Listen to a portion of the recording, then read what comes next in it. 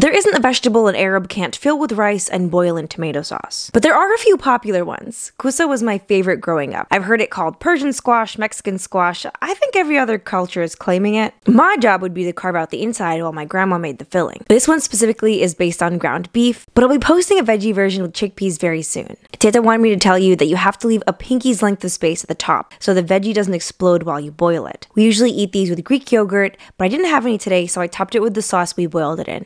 Delicious.